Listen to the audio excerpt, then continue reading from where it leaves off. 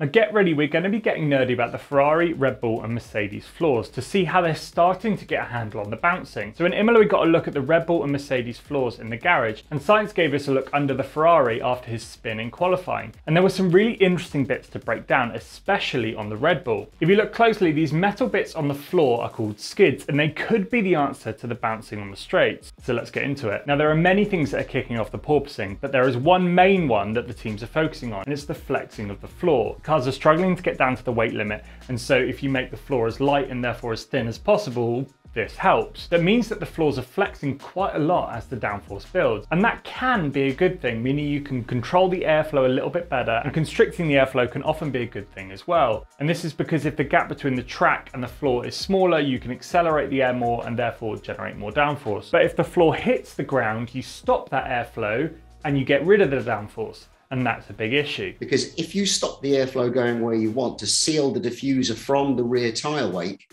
then what will happen is as you get down, right down to the floor with that floor, quite literally, the tyre wake will start going in the diffuser. And what that will do is ruin your rear downforce, which then potentially kicks off one of the ways is porpoising. So we want flex in the floor, but not so much that it touches the ground. So how have the teams done this? So this is where the teams are coming up with these really quite clever solutions. First one are the skids. Essentially these are little metal, often titanium components that are made to skid along the track, allowing the floor to flex, but only up to a point.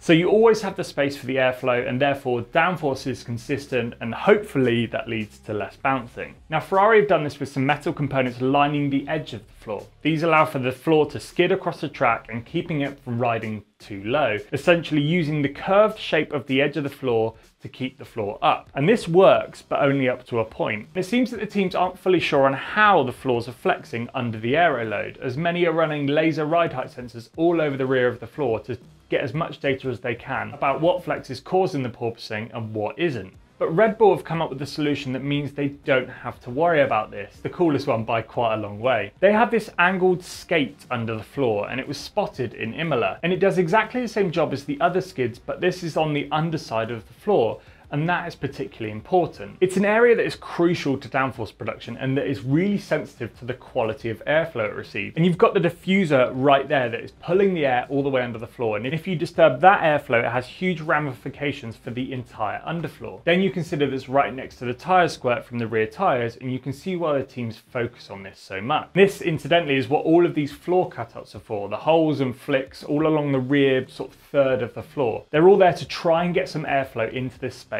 and energize the flow between the tyres and the diffuser. And it's just at this transition, as we were speaking about, where you have air trying to come out from under the floor at the front, sort of 2/3, and where you want air to go back under the floor in that last kind of third of the floor. Now, this is that critical area between these two airflows, and again, something that we believe is one of the key reasons for some of the porpoising on some of the cars. If you can stop that floor getting right down to the track, then you potentially could prevent porpoising. You then separate the two and keep the diffuser producing loads of downforce. Red Bull are also using this skid as a sort of strake to direct the flow here. So not only is it supporting the floor at just the right ride height, not to mention that you could tune it for different circuits, but it can also be directing the flow exactly where they want it, right between the rear tyres and the diffuser, which is really clever. But I'm sure you're all thinking what I am right now. How are these legal? And yes, they do have holes in, but they kind of seem like a sort of skirt, and skirts are banned. They're a device designed to bridge the gap between the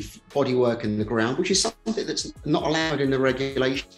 But clearly Red Bull have found a definition of the regs that allow them to do this. It seems Red Bull have come up with a solution that is legal, most likely why there are so many holes in it and why it's really small. Not to say that other teams haven't come up with solutions for this. You can see floor stays on a lot of the cars, and these support the floor from the rear suspension area. It won't allow the same sort of ride height control that the skids will. The stays may flex and they can move with the suspension of the car, whereas the skates are a hard stop. And while Ferrari were doing tyre testing for the 2023 Pirellis, we saw that they did their usual floor testing throughout most of it. But then they changed the floor, and where you have a winglet on the edge of the floor, that was removed, and we've seen this version of the floor run previously. But by looking underneath that area, you can see some silver metal, which looks like Ferrari have also adopted the skate. Ferrari look like they're adopting the solution, and I bet a lot more of the teams will too, but that's all if it remains legal. You should check out this video about where McLaren's amazing pace came from in Imola. Thanks for watching, and I'll catch you in the next one.